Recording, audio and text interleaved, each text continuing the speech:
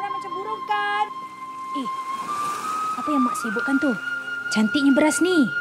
Belum pernah Imran lihat beras warna sebegini. Memang cantik, nak. Mak akan persembahkan beras ni sebagai satu persembahan kepada puteri-puteri laut. Puteri laut? Iya, ada kisahnya, nak.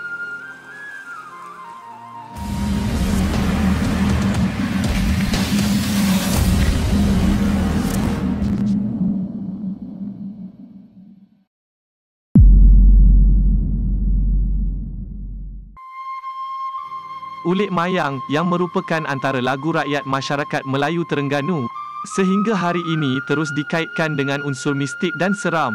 Stigma sebegitu disebabkan asal-usul lagu itu dikatakan mantra yang didendangkan dalam ritual menghalau entiti jahat.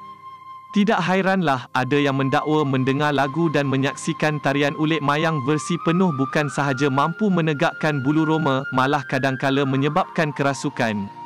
Kisah di sebalik lagu Ulek Mayang dikatakan berlaku ratusan tahun lalu, sewaktu kebanyakan masyarakat masih mengamalkan kepercayaan animisme. Lirik asal lagu itu menggambarkan perjuangan seorang dukun bertarung dengan 7 puteri daripada alam bunian yang mengganggu seorang nelayan. Lelaki tersebut tidak sedarkan diri selepas dia dan rakan-rakan yang menangkap ikan terjatuh ke dalam laut akibat bot dinaiki mereka dipukul ribut. Mereka kemudian terdampar di tepi pantai dan semua nelayan itu kembali sedar tidak lama kemudian, kecuali lelaki tersebut.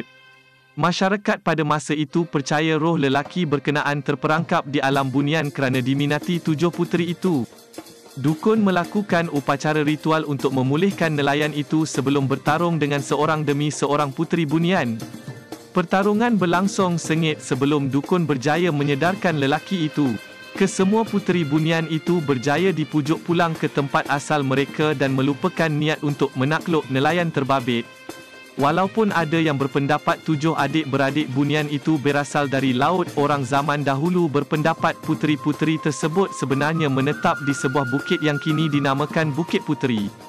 Bukit yang seluas 0.69 hektar dengan ketinggian kira-kira 200 meter dari paras laut sekarang terletak berhadapan dengan Pasar Kedai Payang, Kuala Terengganu.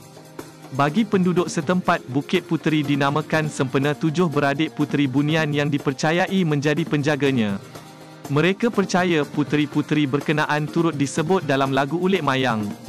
Masyarakat pada masa itu dikatakan sering mendaki Bukit Puteri untuk meminjam periuk dan pinggan mangkuk bagi melangsungkan majlis keramaian seperti kenduri perkahwinan. Segelintir tidak berterima kasih dengan merosakkan, malah ada yang tidak mengembalikan perkakas itu. Ini mengecewakan puteri bunian menyebabkan mereka merajuk dan membawa diri mendiami bukit lain di sempadan daerah Besut dan Setiu. Kisah 7 beradik puteri bunian dan Bukit Puteri kini menjadi legenda, manakala Ulek Mayang pula disesuaikan menjadi lagu rakyat yang masih didendangkan hingga kini. Di sebalik mitos kewujudan penjaga bunian, Bukit Puteri turut merakam pelbagai peristiwa penting sepanjang lembaran sejarah Kesultanan Melayu Terengganu yang diasaskan Sultan Zainal Abidin pertama pada tahun 1725. Selain pernah dijadikan kubu pertahanan kerana lokasinya strategik menghadap muara Sungai Terengganu, Bukit Puteri juga menjadi saksi perang saudara kerabat diraja yang berlaku antara tahun 1831 hingga 1876.